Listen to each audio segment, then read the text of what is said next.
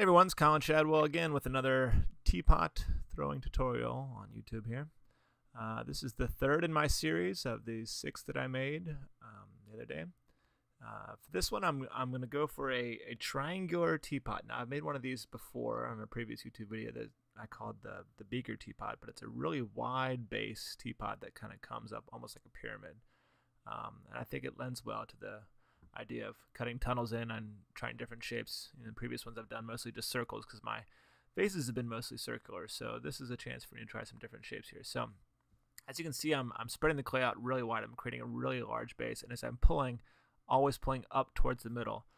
The key to this, if you let it flare on you, if you let it get out wide, it's going to be impossible to kind of keep it narrow. So I'm always kind of pulling it up kind of like toward the top of the mountain. I kind of visualize as I'm throwing it here. So I've got plenty of clay to work with, and what I've done here is I've wrapped a chamois cloth around one of my tools to kind of give me a nice smooth angular edge. I don't want to be a lot of bumps. Now again, I can carve this later on to get the exact shape that I want,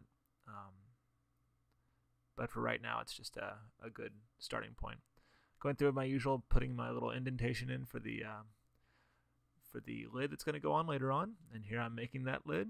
Again, the same process, centering a small amount of clay, pressing down, not in the middle, but off to the side a little bit, and it causes that middle part to raise while the other part flattens down. And then measuring with my calipers and cutting away the unused clay that I don't need. Again, more clay the better. If you have too much, that's okay. Not enough is never okay on this. So just rechecking, measuring.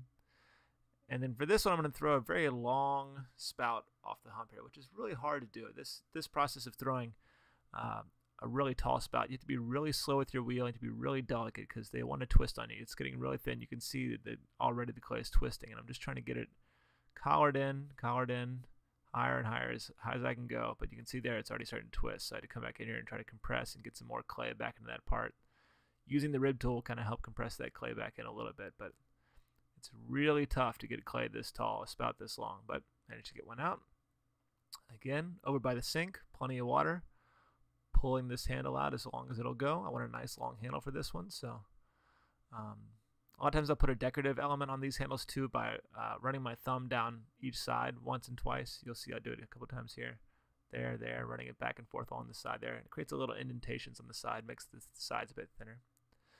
So for this one, I'm going to make a triangular tunnel. So what I've done here is I've cut out some slabs, 2 4-inch slabs and 1 3-inch slab. And I'm kind of just guesstimating the angles needed here, but I want to have a nice meeting points for all these. I want it to be a structurally sound one. So I'm going through and adding plenty of slipping scoring techniques here, and then making a little teepee, or not teepee, tent. A tent. I'm making a tent. So smoothing this out and then letting this dry to somewhat rather hard. Now when I put this together, it was not pretty. I'll admit I should have let the tent dry some more, but I was kind of working late and wanted to go to bed, but ended up not going to bed anyway. So just getting the general shape cut out here. Again, I'm still trying to perfect this of not cutting away too much, but making it open wide enough that the piece can go through.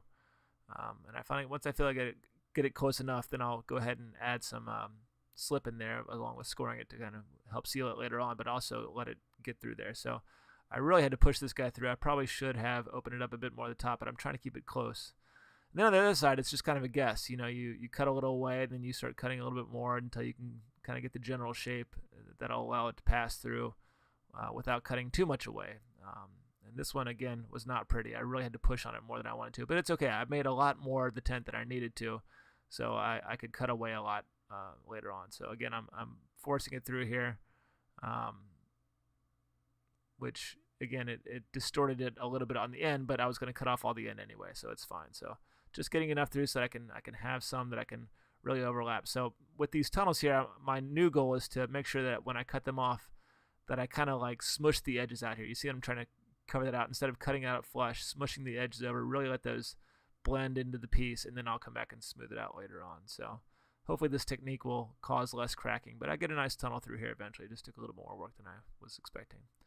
So I added the spout and the handle off camera, and you can see here that the end piece is pretty nice. I still have a little more cleaning up to do on the edge. You can see some bumps and stuff like that, but a nice sponge once it dries out a bit more will be fine. But the handle turned out nice, and you get a nice triangular tunnel that matches the outside of the edge as well. So overall, I like this piece, and I hope you enjoyed watching me make it.